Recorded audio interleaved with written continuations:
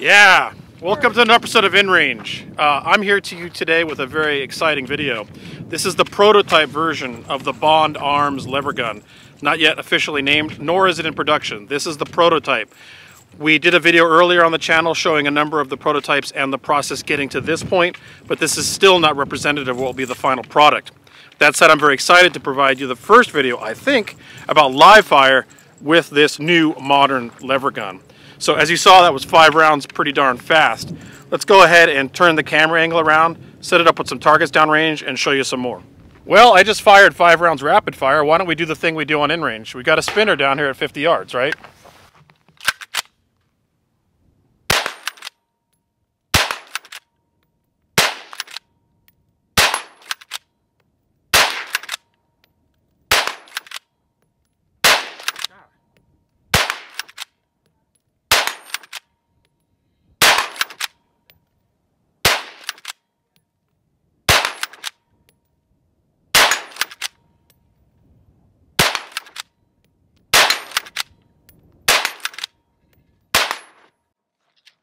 Not my best run, but my first try, no problem with the Levergun.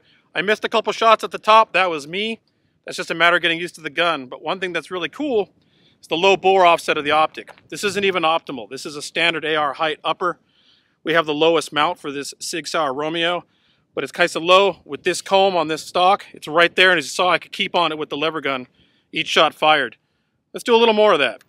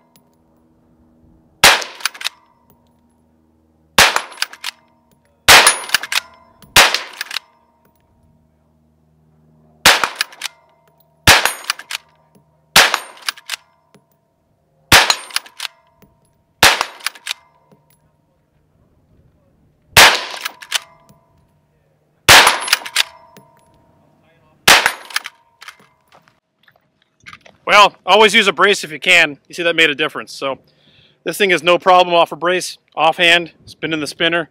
And I think you could notice through that I took a couple follow-up shots when the spinner was doing that irritating thing where it's not quite there. I could cycle this fast enough to put follow-up shots on it. I think I even pushed it over as a result. So I think that tells you something about the controllability of this.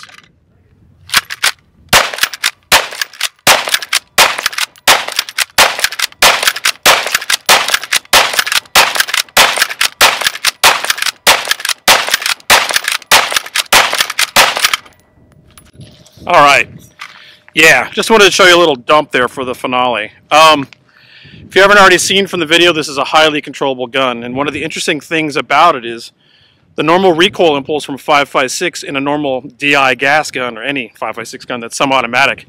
This actually has less recoil. I didn't really think about it, how much that the cycle of the bolt, or the bolt carrier group and strike in the rear, etc., all that, how much that impacts your perceived recoil in a gun. Since this is manually operated, and you're cycling it, when you're ready to cycle it, all you're feeling is the push of that 55 grain bullet leaving the barrel, and it's actually quite minor. Staying on target is a piece of cake. We're using standard PMags, nothing special here, and I just want to remind you, this is a prototype gun, so this is not representative of the final product.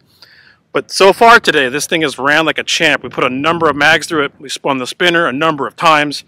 We shot up that target quite a bit. We did some mag dumps like you just saw right now. And this is an easy to handle, short throw lever, modern lever action, exactly what I would have wanted. And the fact that you can dump rounds like that and keep them on target is exactly where this should be and where it's headed. So hopefully you've enjoyed this video, and I want to thank Bond Arms again for giving us the opportunity to do the first live fire video with this prototype. I'm very excited to get my hands on this into a two-gun match or a brutality event I honestly think I'll keep up with a bunch of semi-automatic shooters with this gun. I really don't question that at this point. So hopefully you'll see that on the channel in the future. Once again, just want to remind you, the InRange is completely non-sponsored content. Bond Arms did not pay for this video. All they did was provide the gun for us to be able to do this video for you today.